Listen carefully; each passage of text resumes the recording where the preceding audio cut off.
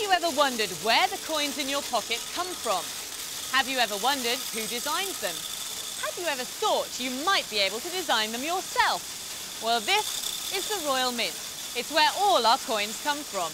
But it's also more than that. The Royal Mint is the world leader in the production of commemorative coins and medals, with a legacy that goes back over 1,000 years. Now you have an opportunity to be part of that legacy. The Royal Mint is offering members of the public a fantastic opportunity. The opportunity to design a 50p coin to celebrate the London 2012 Olympic and Paralympic Games that will forever be a part of that legacy.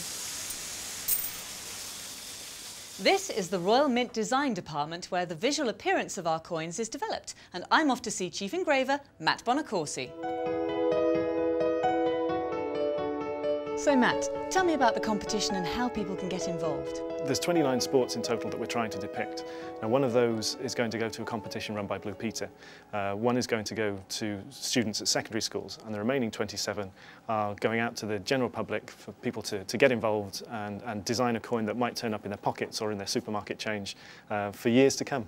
And how do people submit their designs? Well, if you go on the website, there's a downloadable template, and it gives them the bits of the design that we want to keep in one place, which is the logo and the lettering.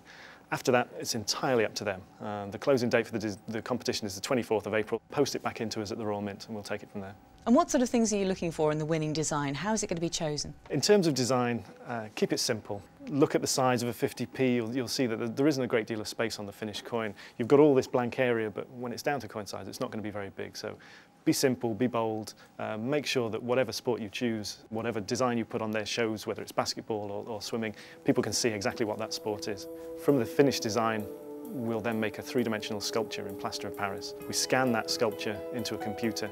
We can then use it to shrink it down to the size of the coin, and we produce a steel punch which shows all the detail of the coin in a piece of steel. Now we'll work on that by hand, we'll hand engrave into it to make sure that all the detail is very crisp. What we get out of that at the end is a pair of tools called dies, which will go into a press and actually stamp the finished coin out. The whole process takes about 5 or 6 weeks, but we'll worry about most of the technical stuff when we get the designs in. Indeed, yes, it's a very intricate process, but I'm certainly inspired. And if you'd like more details, you can visit the website www.royalmintcompetition.co.uk. So where are we now? Well, Emma, we're now in the proof coin unit. The exciting thing about this competition is that you won't just see your coins out in the public. They'll also be available to buy in special presentation packs, a little bit like this one. So this is called a proof pack, isn't it? This is a really a limited edition special pack that will be presented to each winner. Absolutely, it's designed more for collectors, and they contain a coin that's struck to a much higher standard than the one that you find out in circulation. And this is absolutely beautiful, limited edition. Each winner also is presented with a gold coin of their design, correct me if I'm wrong, £1,000. And apart from that, apart from the honour of having one of your designs circulating there as a coin, as one of the coins of the realm, it's just in your pocket, isn't it? You reach into your pocket, handful of change, there it is. That's it. That's the best thing about it, I think, is, you know, as somebody who enjoys designing and drawing, to have your work on a canvas seen by millions of people it doesn't get much better than that. Why is it so exciting for you as a member of the Royal Mint?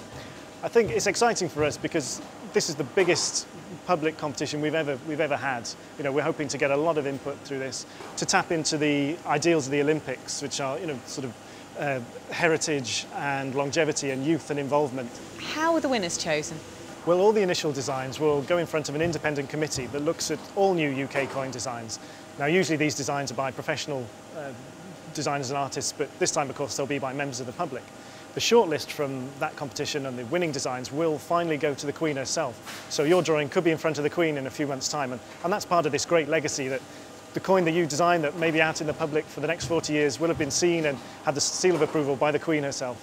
Indeed, your winning coin will certainly have a legacy, and that is the sentiment that the London Organising Committee for the Olympic Games wholeheartedly agrees with. Here's committee member and Olympic gold medalist Jonathan Edwards. Our aim and ambition with 2012 is that it's going to be everyone's games and that everyone can take part in some way or another. And I think the 50p competition is one of the very obvious ways that people can do that. We want loads of people to enter. Show us your designs. The more designs we get, the better chance we have of getting something which is absolutely brilliant. So go ahead and do it. Log on, design your 50p, send it in, and I think we'll have something we can all be very proud of in 2012.